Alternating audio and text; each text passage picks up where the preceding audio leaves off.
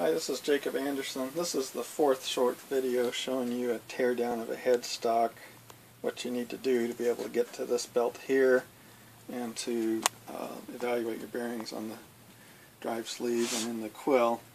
So we've removed the belt cover, we've removed the motor with its switch, we've removed the speed control, I have videos on each of those, and we've removed the idler shaft with the control shield. So the headstock is pretty empty except for this upper shaft here.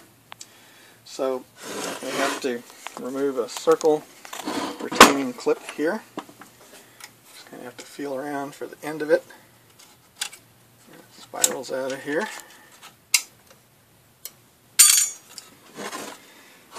And the set screw stopping the quill from extending is buried under putty, usually, so we have to uncover that.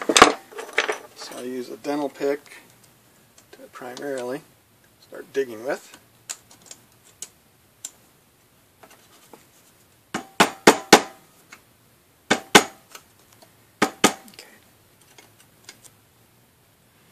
Okay, so I've got the putty out of there pretty good, so now with the Allen wrench I can remove this set screw so that I can take the quill all the way out.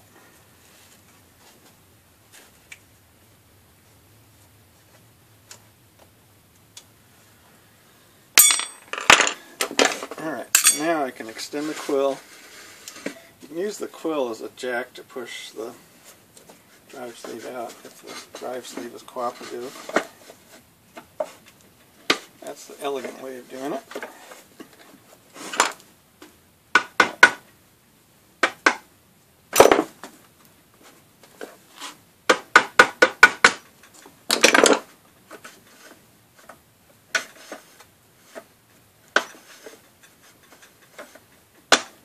Alright, I'm going to show you the other way.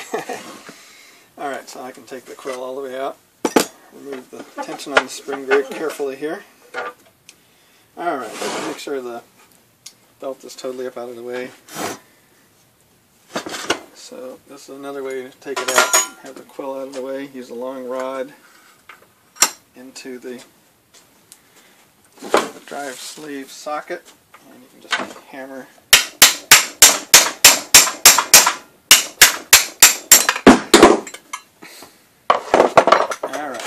To do all that just to get to this belt, and you can see how damaged that belt is. It's just really ragged. I replace any belt over 25 years old, or if there's any damage, and that one's clearly both. And here's the drive sleeve, and this bearing here barely turns. That one's very rough, so we'll evaluate all that, the bearings, the condition of the drive sleeve itself, see how it interfaces with the quill, or if there's any damage there. So now everything, all the primary components are apart, so that we can do the belt changes. So that's 4 steps to get to that.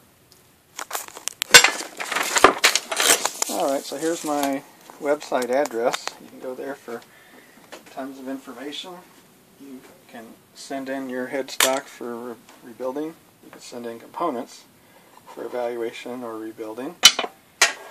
You can buy the repair parts that I sell, my full-length DVDs that tells you a lot more detail about all of these components and how to do it.